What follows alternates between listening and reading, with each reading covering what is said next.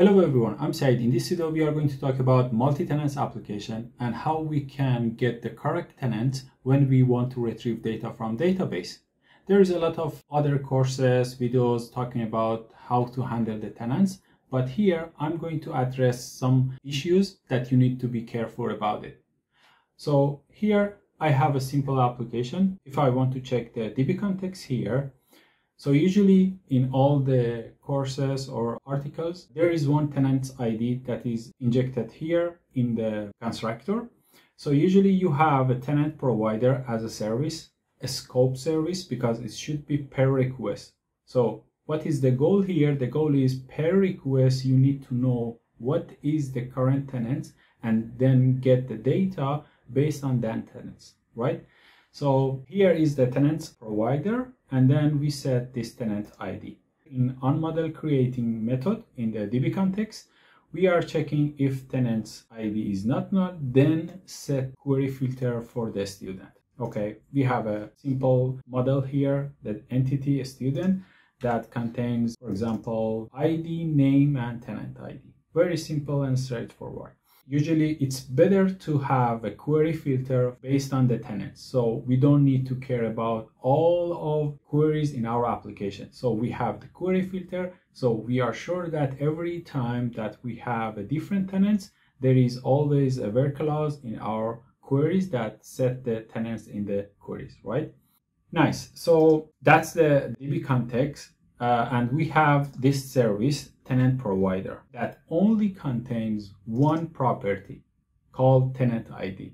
In the other videos, you can see that they are injecting IHttpContextAccessor and then get the tenants from the query or headers or whatever. But I believe that IHttpContextAccessor is not safe because HTTP context is not thread safe. So always there is a chance to have some kind of concurrency issues. If there is two requests coming to your application, maybe the HTTP context updated and you are getting wrong tenant ID.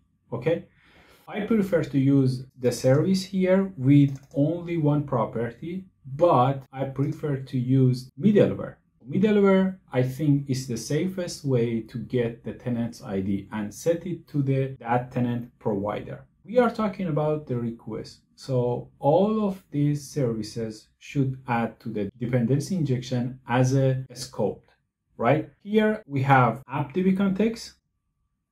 If you are using the signature for adding the DB context, by default is adding by the add scope. So here we can see the lifetime, but default value is a scope. So no need to add it. So default lifetime is a scope for the DB context. It means created per request. And then this tenant provider also I've added as a add scope. So what we have in our middleware, what we want to do is every time that is a request coming to our pipeline, we get the tenants and then set it to this tenant provider .tenants ID. In the provider, in the middleware, I'm injecting this service as a scope service, and then simply I get tenant's ID from the query string. Here I want to send the tenant's ID as a query string. Maybe you want to get it from the request header or even get it from access token claims. Whatever you want, it's easy. You can do everything here and then just get the tenant's ID and set it here in the tenants provider.tenantId. Because it's the scope service, it will keep this tenant's ID value for all the request lifetime. Okay, so here we are setting the tenant's ID and then we pass it to the DB context. All good.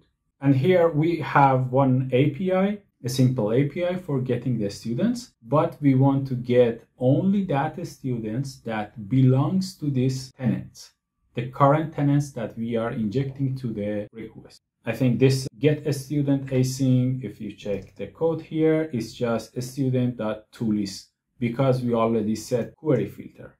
Okay, let me run the project and see how it works.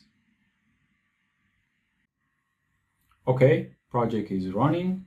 I want to call that API from the Postman. I have a student and then I set the tenant's ID 123. Okay, so let's call API. Okay, I have two students here that tenant ID is 1, 2, 3. Let's check the query, the generated query by the entity framework. You can see that there is one select the columns from students where tenant ID is based on this EF filter, that the value is 1, 2, 3. This the where clause is added by default by the entity framework because here we add query filter for the tenant ID. What's the point? Very important point that maybe many developers don't care about it is this method OnModelCreating is run and execute only once per your application. No matter you're creating or adding DB context as a singleton or using the DB context pool or I don't know, transient, scope, whatever. It's run and execute only once per application lifetime. What's the point about it? Because entity framework trying to cache all the entity mapping for the entity framework. It's a heavy operation if they wanted to run every time that you are touching your app DB context, it takes time. So they prefer to just running once and cache everything. So what I mean is if I put one breakpoint here, it should hit only once. So let me run the project again and let's see. Okay, project is running and here I'm calling this is the first request. I run the application and this is the first time that our DB context needs to be initialized. So this breakpoint is hit here, right? So and tenant ID is 1, 2, 3. Okay, and then if I continue, it works. But next time there is no breakpoint hit here, right? If I change the tenant's ID, no matter. There is no breakpoint here hit. So the point exactly is here. OnModelCreating execute only once. So the very bad practice is here. If we want to put some condition, it's very bad for the entity framework. Okay. So for example, if I want to, because the first time I put the tenant ID as 1, 2, 3, right? So this if was true. And then we set query filter, the global query filter for all the queries on the student. But here, if I want to set it as a null or even remove the tenant's ID from the student, in our middleware, we will get null because there is no tenant's ID in the query. Okay, so let me run the API again. So here is our middleware. It's null because there is no tenants in the query, and it would work fine because you see that this tenant ID is null. We can see that the generated query is saying that where tenant ID is null. All good so far. But what happens if the first request there is no tenant's ID and actually tenant's ID is null, and then this if in the DB context won't be true. So there is no query filter set on the student. So let's run the application again and let's see, because this is the issue that you need to be very careful about your backend API because you're working with different tenants and you need to take care. Okay, so let me call the API without any tenants. So here, okay, let me just continue. And here tenant ID is null. So this if will not be true and then pass. So here we are getting all the students in our database. We expected that because the tenant's ID is null, we are assuming that we need to get only the last one because the tenant's ID is null. And the worst part here, even in the second request, if you are setting the tenant ID or incoming request contain the tenant ID, for example, I set 1, 2, 3, And the middleware, let me put the breakpoint here. If I call the API and then see the tenant ID, yes, it's 1, 2, 3.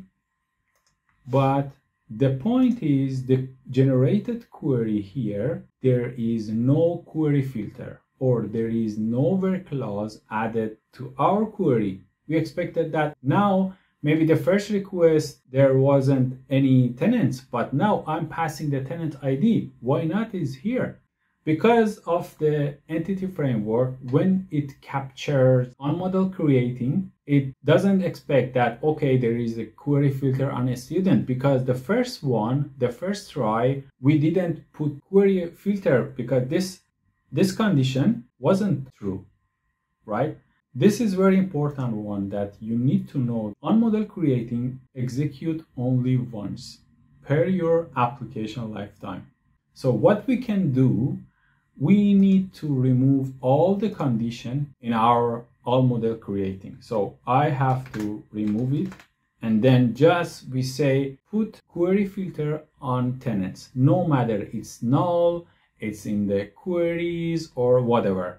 We just set the query filter based on the incoming tenant's ID. So here, if I run the API again, okay, and let's reproduce the steps. I send an API without any tenants. I get the null here, the correct one, because I'm sending the null, and also query that is generated by EF is the correct where clause.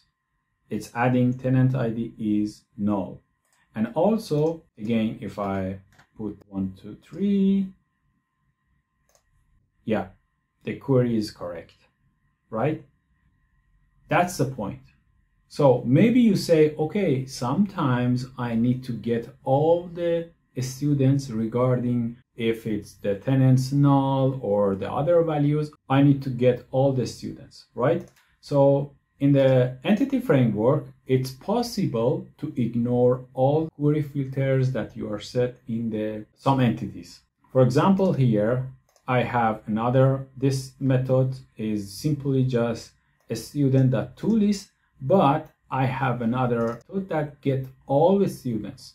So here there is one method on the entities that you can say ignore query filters. You can use it in different scenarios because usually when you have, for example, is deleted on your tables, sometimes in your admin panels, you need to ignore that is deleted filter to get maybe the admin wants to, update is deleted records and put it back, right? So you can use the ignore query filters. So in the student, for example, if I want to do it correctly, I can get the tenant provider here, provider, and just we can say provider, tenant provider, and maybe we can say if tenant provider is the tenant ID is null, just for testing, we go for getting all the students here. Okay, all the students, and let me put the list of a student like this, student. So we can say if it's null, and then go for getting the student by the tenants. Get student. Okay, we are checking if the incoming tenant's ID is null. Maybe it means that you need to get all the students. It depends on your logic. Maybe you are putting some flags on the API, give me all the students, or just let it be based on the tenants. Okay, if I run the project again, and the first one, we are getting only tenants for this 1, 2, 3. Okay, it's coming. And then if I send the tenants now, should be all the student in the database, right? And there is no where clause added here because we already ignored the query filter, right? The reason for this video, I wanted to make you sure that you are caring about these issues. The first issue was not using IHttpContextAccessor because it's not thread safe. If I want to prove that, if you inject the HTTP accessor, okay, and here, so we can do something like this. If we have one public or one method here, like void get tenants, and then here we can say like tenants HTTP context request dot query example something, right? This HTTP context on the HTTP accessor is not thread safe, and we need to take care of it. So what is not null here? The point is here, this HTTP context, you can see in the interface, the .NET team put this comment here. This interface should be used with caution. It relies on the async lock, which can have negative performance impact on the async operation and also create some dependency on ambient state. So even regarding to that one that is not thread safe, it's affect your performance as well. So why not? I mean, for me, I don't want to take this risk. Maybe currently application is working fine, but in some kind of a special situation, our application doesn't work, especially for this reason, because it's not thread safe. There is some mismatching data when I am using the HTTP context. So why not just using the simple middleware and then just get the tenants ID, right? The second point was about not putting any condition in our OnModelCreating because it executes only once in our application lifetime, right? So that's it. I hope you enjoyed the video. Thank you very much for your time.